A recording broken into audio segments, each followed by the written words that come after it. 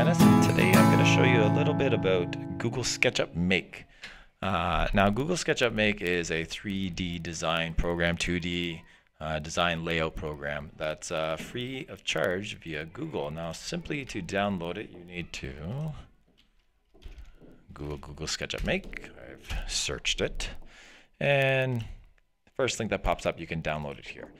Now, it does come in two versions, Mac and Windows, whatever you are using. The version I'm using today is a Mac version.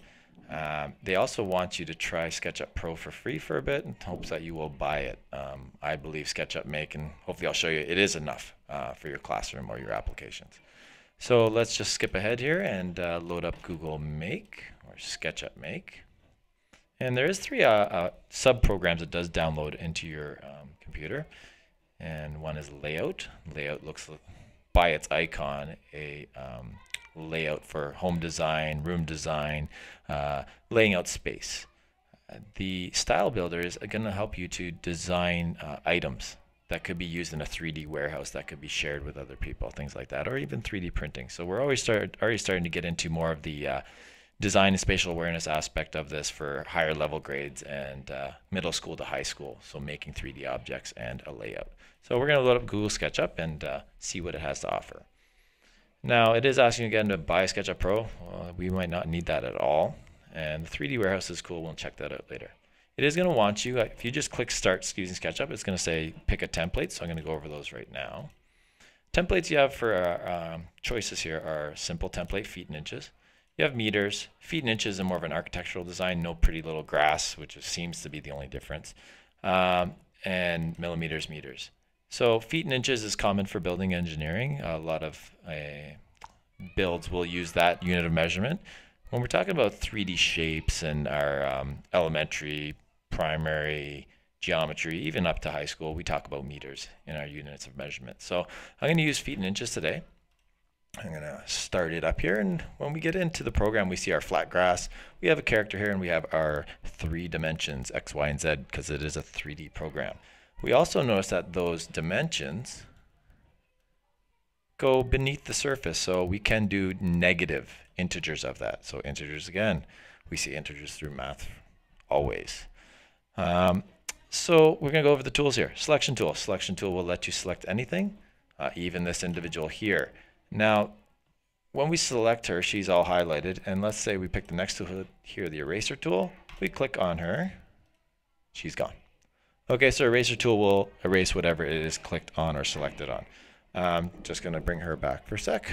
There she is. And you probably wonder why this individual is here. She is here because she's going to make things, and also she's here for scale. All right, her scale, let's just give her a measurement. She's about 5'6"-ish. Okay, that little bow's got her up to 5'6", 5'7". Now she's there for scale, so when we put an object down, we say, oh, that car fits in, or that building is about right. So we always want to keep scale in mind. Now let's go over the tools here. I'm going to click back on the orbit tool.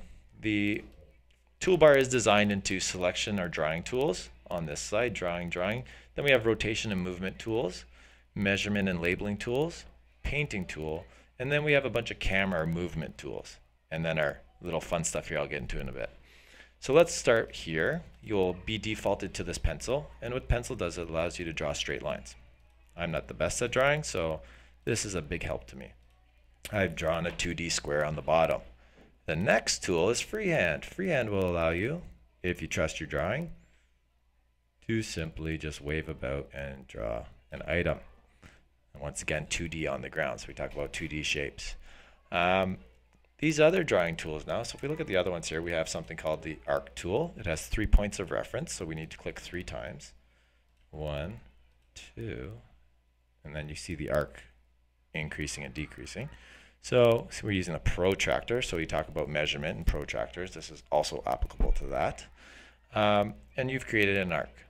Now there are other arcs there. You can do a 2-point arc for measurement, 3-point arc, and a pie, which fills in the arc with a shape.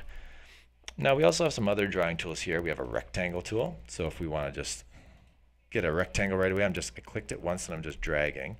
And what it will indicate there, when you have that dotted line intersecting it, means it's a square. So now I've created a square. We also can create a rotated rectangle. It just kind of kicks up the rectangle a bit on an angle. We have a circle tool. You can drag, see, it goes wall, wall, big, small, big, small. You have your circle tool. And then the last one is a polygon tool. All right, so we can create all those shapes. Now you're probably saying, whoop-de-doo, 2D shapes. I can do that with a lot of programs. Well, now when we get into Google SketchUp here, we want to make them 3D. So here's the fun part. This is kind of a little sticky plunger. Whatever it goes on here, it sticks to. I hold the mouse button down and I can bring it up or I can bring it down. So we're talking about positive integers and negative. Now we can make a 3D cylinder here. I can make a 3D whatever that is, a rectangle 3D, make that really high, and we can make a square under the ground there. Now I mentioned that this is a sticky plunger and you can change shapes a bit. So let's say I wanted to stick on the side here and pull my shape this way. I also wanted to get my plunger again and pull this side out a bit. So whatever it attaches to, it will pull out. I'm just holding the mouse button down. All right, so that's that tool there. This tool here is an offset tool. It will actually take your edge and just offset that edge. And if I can pan around here, you notice we have a bit of a lip now there. Okay. We also now can get into a bit of movement tools. So let's just say I wanted to move something. Simple, right? Just moving up, right, down, left, whatever. Just move your objects around. You can rotate things. This one's a bit touchy at times. So I click the rotation tool, I set a rotation, and then I can start rotating it. And the neat thing is that the base is sticking because I selected the top. If I wanted to move the base, select the base here, rotate, and then you can move whatever side you pick.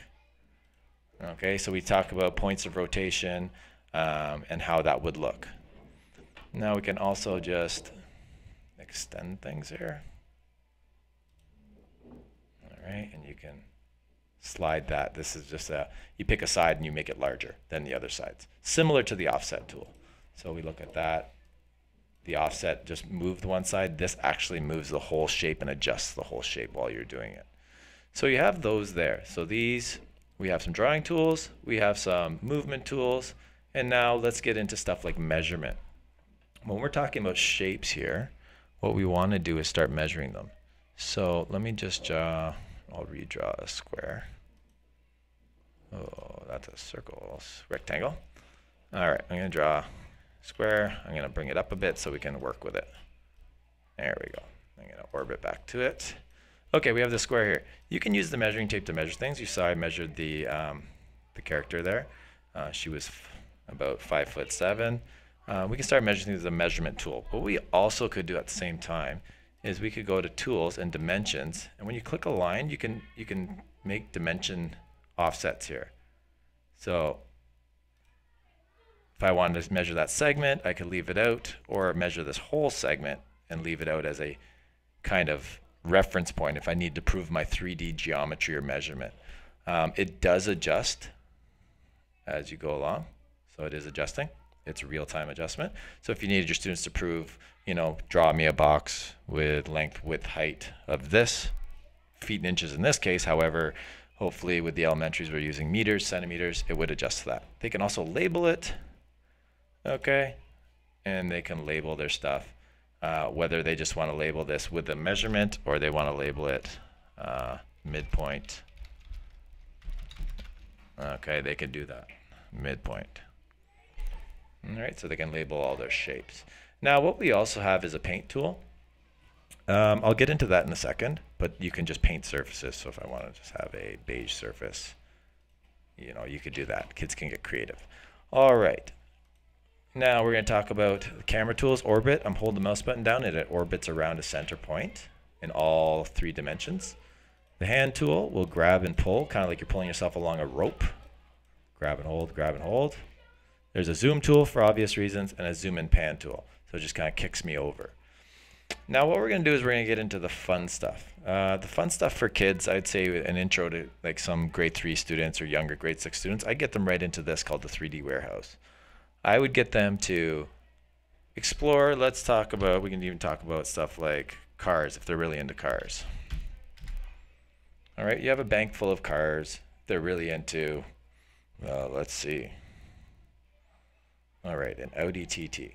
What you can do is they pick the car and they can download it. And it's going to ask you, do you want to write in your model? You click, okay, I want to write in. What it's going to do is it's going to place it right in your model to scale.